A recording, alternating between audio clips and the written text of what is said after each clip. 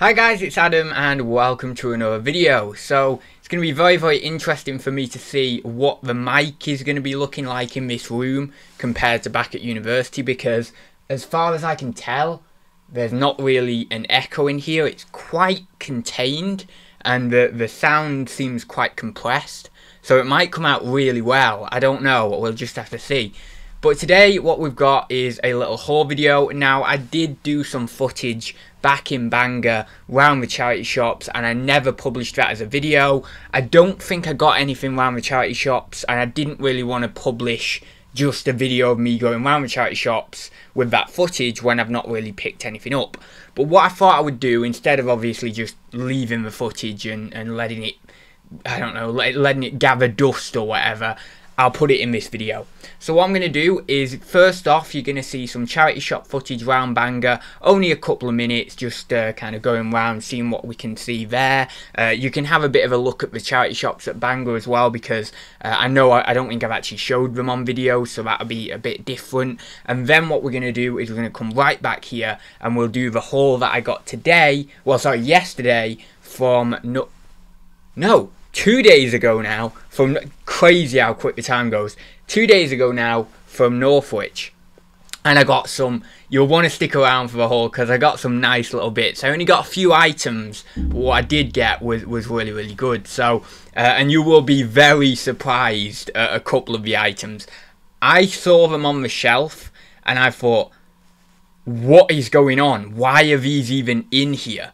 So yeah, just stick around for that, but we'll be right back in a minute. Right guys, I am heading off now. I'm just going down the stairs in the flats, and it's a beautiful day in Bangor. I'll get a clip from somewhere anyway, but you can probably, well, maybe not, but it is a beautiful day. So I'm going to enjoy walking down, and I'll just get some footage from each of the charity shops, put a bit of music over it, or maybe do a voiceover, I'm not sure. And then come back and I'll probably tag the whole video onto the end of this video because it makes it easier. That's obviously if I get anything, but we'll see. So also I have to, what else do I have to do? Oh, I want to get some trainers from somewhere as well, some cool trainers, so I'm going to do that as well. So here we are in Bangor, around the charity shops. I don't even know whether I've actually done a video going around the charity shops in Bangor since I've been there. I might have done once. But I know that obviously we've had the lockdown for so long, even in Wales, and yeah, I've just not been able to get round. But it was really good on the latter part of semester 2 when I could obviously go round them. And I just wanted to show you, I didn't want to waste this footage, I wanted to show you around a few of the charity shops. To be honest, although there is probably about 10 or 12 charity shops in Bangor, they're really not all that good. I don't know about for clothing and things like that. Clothing sellers, you could maybe tell me, who live in that sort of area, but for me, for the media, for certain different things, even for like antiques and stuff like that, it didn't really seem to be that good.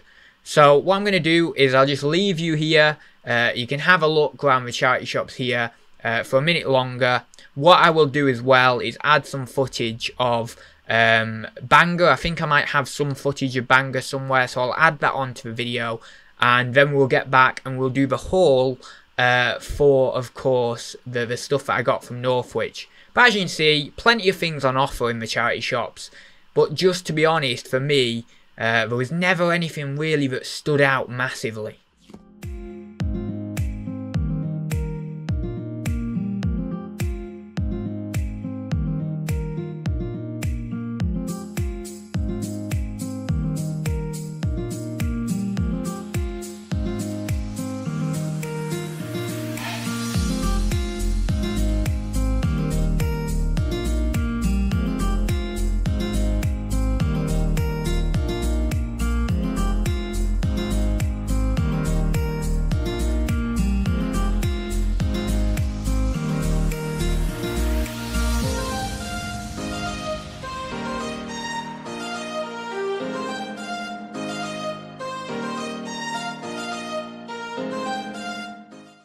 So, hi guys, we are back and I'm going to now get on with the haul. So I've got a few bits and bobs behind me on the bed, and without further ado, I will get the first one up.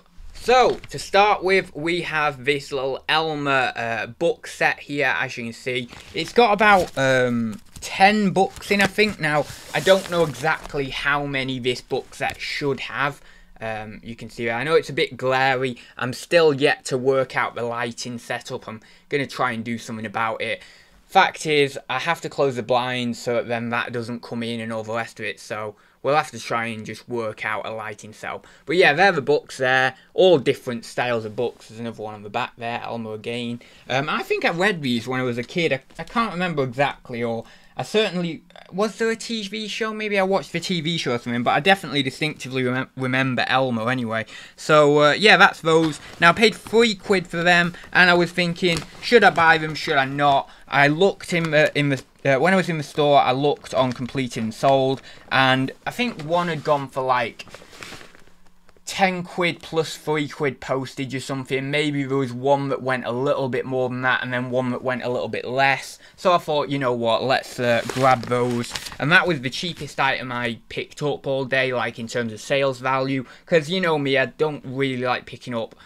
I mean, as I say, £10 plus post will be my minimum, but really I like picking up £15, £20 plus items, at least these days, because there's just not really any point in me picking up anything less. I've picked up the odd item that's like £6 to £8 if it's a jiffy bag job. I don't mind that, that's okay. But certainly if it's going to be in a box or something, like, personally, I don't see the point of, and this is just from a lot of trial and error for me, but I don't see the point in doing anything that's like £5 plus post or anything like that. The only exception is if you get it in a job lot. If you get it in a big job lot, then you may as well whack it on, because you've got it in the job lot, it's a bit of extra money. But I wouldn't go out of my way, and I don't think anyone else particularly should, unless you've got a good reason for it. Like, for example, maybe you just need to do those items for a time because you just need some money coming through the door. There we go, that's a decent enough reason. But, you know, if you can, go for the slightly higher, over £10 items, that's what I'd say. But yeah, that's that one there anyway. So, next item here's one of the cool items, the good items. You can see here, it is a Nintendo Game Boy. It is the 1989 version, DMG-01, which is like, I think, one of the model numbers. Now, don't ask me which one's good, which one's not good. I can't remember any of that stuff. But yeah, it is a Game Boy. It's original Game Boy anyway, 1989. And yeah, I was surprised to find this on the shelf there for £2. You can probably just about make that out there. £2 on the shelf. Now, I didn't know what these go for. Obviously, I knew I was going to pick it up at £2. It looks on eBay. I mean, obviously, again, they're all over the place and stuff. I actually found one because I wanted to try and find one that was spares or repairs, just so that then we could get like the base sort of price, even if this wasn't working, because I've not turned it on or anything like that. It might not be working. Some people donate them to the charity shops, obviously, when they're not working, and so it could be the case. But one had gone on Complete and Sold, spares or repairs, but was it kind of turned on, but it wasn't working, and it had gone for £35, which I was amazed at, really, because I thought spares or repairs might be like £20 or something. But yeah, so that could be very much £35. I think there was other ones that were working that had gone for about 50. But of course they had different things with them. May have had a charger, a game, something like that. This one doesn't have a charger or anything. It might be advisable for me to kind of buy a charger, put it with it, but I don't know. I'm not certain what I'm going to do. I do need a charger though if I'm going to test it and stuff. So it might be worth going down like CEX or Cash Generators in town, see if they've got anything down there, and see if I can buy something for cheap there. And then I could always sell it with it anyway. But yeah, so that was really good anyway for £2. I was amazed to see that on the shelf, and I couldn't believe it, to be honest. So yeah, we will see on that one anyway. It's going to be a good one. So next I picked up a camera bag. Now this has just got some leftover stuff in, some lens, you know, some of the kind of not lenses, but lens covers and things like that in. I've had them quite a lot before. You can see them there as well. These are just leftover stuff. There's about 3 or 4 different lens covers and stuff in here. Now, I've taken all the lenses out of the bag and the camera as well. Oh, you want to know how much I paid for it as well, won't you? That would be helpful. If I can even get it up. £5 there, as you can see. So, I paid £5 for that. I'll show you the lenses and the body I got for £5. It was a steal, really.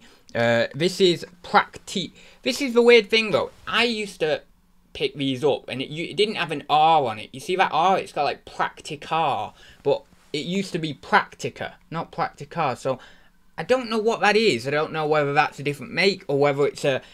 I think more likely it's probably a different variant of the same make. But I don't know why it has the R on. I've never seen that before.